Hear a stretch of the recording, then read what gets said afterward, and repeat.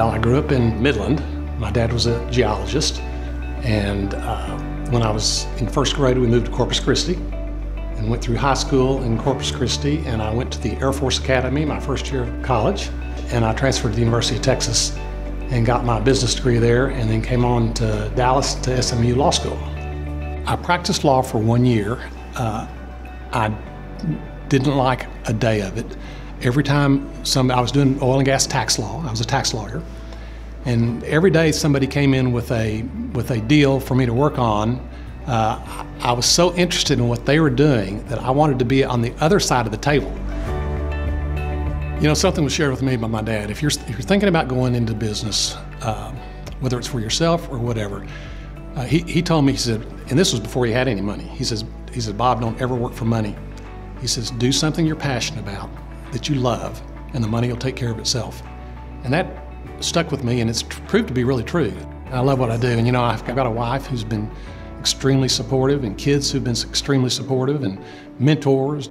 There was a man in Corpus, his name was Richard King, and he took me under his wing and was a really, really great mentor. And one of my favorite things I remember is that he told me when we got back to Corpus, he said, and this was South Texas, you got to remember, he says, Bob, if you're going to be successful in South Texas, you got to do 3 things. You got to dance the 2-step, hit a golf ball, and shoot a shotgun. And I laugh back on that, but it was actually pretty good advice. When I was a young guy, my dad lost his job, and he was a young struggling geologist.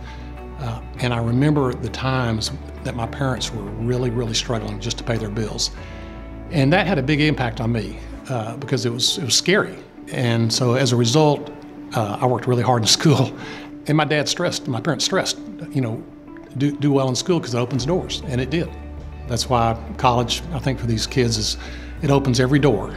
No matter what background you're from, if you get a college education, you have access to a world that you just don't have if you don't get the college degree. I think programs like Junior Achievement are critical to help develop a work ethic for kids while they're in school and early on, so they can carry that through their life.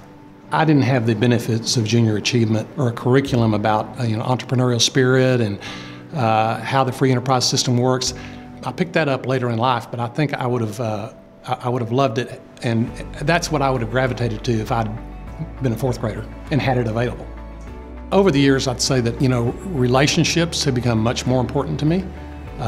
My relationship with my family, my wife, my kids, my relationship with my friends, my relationship with my coworkers. I mean, faith is a big part of my life.